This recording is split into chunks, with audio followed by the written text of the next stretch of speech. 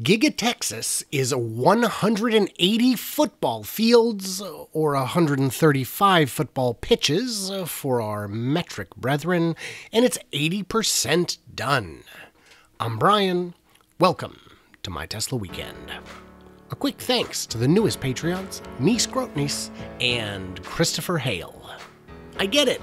You guys don't like the strict use of American measurements, so there you go. Football fields and pitches. Now everyone can be happy, or at least equally annoyed. Fun times. Let's get on to the graph. The site prep has finally exceeded the 95% mark after 40 weeks of watching it stubbornly stuck. Not surprising, on account of how little of the Emerald footprint remains to be built. This has finally climbed because the work on footings in the central corridor have gone in pretty quick, and they're likely to maintain this pace over the coming weeks until they are all completed. The nice thing on the foundation work is that it's basically counting double towards the site's overall completion, since it's dragging the site prep figure up with it. The framing has increased a tiny bit since last week, since there's so little of it left to be done. This will essentially stall until the footing work is done and sufficiently cured in the central corridor for further construction. The site's overall progress ticked up a tad swifter than last week, thanks in large part to the footings, but also the lagging accounting for roof and interior space completion. The roofing climbed nicely to 69%, nice, though there isn't much room for this to accelerate for at least a few weeks until there's, more areas to actually cover. At present, there are only 15 squares remaining from the total of 2,317, which have framing without a roof. Since only half the roof is counted when it's initially covered, there's still going to be progress listed in coming weeks, even if we don't see any new areas covered. The interior completion had a strong week, though not as many exterior walls and windows went up as I expected. Let's hear your prediction in the comments for the date that you think the first Giga Texas Model Y will be delivered to a public customer. And the first person to get the exact date correct, I'll buy you anything you want out of my merch store.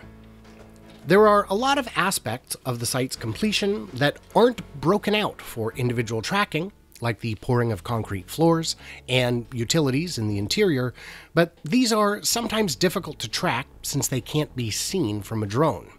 That's why the 17-week figure is used to count them based on the progress seen at Giga Shanghai. It is hoped that this estimate will prove accurate, and so far it appears to be holding true. Over the coming weeks, the only real progress I expect to see is the addition of exterior walls and windows and the completion of new footings.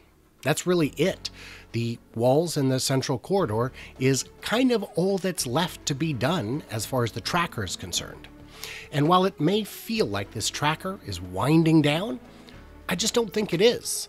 Once construction on buildings in other parts of the site begins, those will be tracked as well, and those have just got to be coming soon, I believe. So let's take a look at the site map for this week and get on to the timeline predictions. This is the site map as of September 13th, and now let's roll it back to December 14th as we do, and go through it a week of a week. To understand the site map, this is the overall footprint of the main building. The orange is the footings, with the darker orange being heavier footings. The gray is the framing work, with the darker gray indicating roof sections. In blue, you see the finished interior closed-off space, with darker blue indicating more floors. Yes, we track the floors. So the darker the blue, the more floors that there are. The black lines indicate a firewall or expansion joint, with the heavier black lines indicating a concrete wall.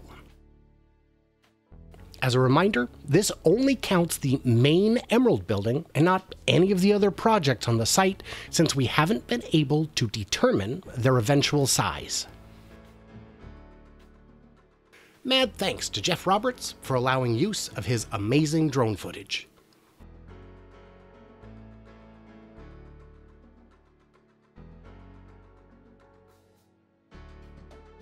So here it is, and here you go. As of September 13th, Giga Texas, the future birthplace of Yo Cybertruck, is 80% done and will be complete, for lack of a better word, in a total of 523 days from groundbreaking on or about December 26th of this very year, though with some work still continuing inside. This is a slip of less than 1 day from last week, though additional completion deadline slips are expected in nearly every of the remaining weeks. That's just based on the way the interior completion is counted. It's still a mostly two-floor structure, as you can see, with still just over 8.6 million square feet framed up, which is about 802,000 square meters. A very small increase from last week, but that's to be expected until the columns and beams go up in the central corridor. There are two big things that aren't captured in the tracker. The first is that production will begin forthwith. Employees have been brought on site, and it appears that training has begun. While the site itself may not be done for another 4+ months, that doesn't seem relevant to the launch of Model Y production. The second big thing not captured in the tracker is all the work going on elsewhere on the site. New roads, new drainage, new landscaping, just to name a few. There's a ton of work going on almost everywhere at Giga Texas, almost all the time. Big thanks to those of you who joined the live stream last week, where we talked about a whole bunch of big, wild factors that are likely to take Tesla to the next level in 2022. And a heads up that there will be another live stream this coming Friday at 8 p.m. Pacific as well. Subscribe if you haven't to get notified. Follow me on Twitter at 4K Podcast, and a smack of the thummy thing in either direction if you've made it this far. So, what did I miss or misunderstand? Leave your thoughts and ideas in the comments below, and as always, my friends, stay tuned, stay juicy, and I simply cannot wait to hear from you clever robots on the other side.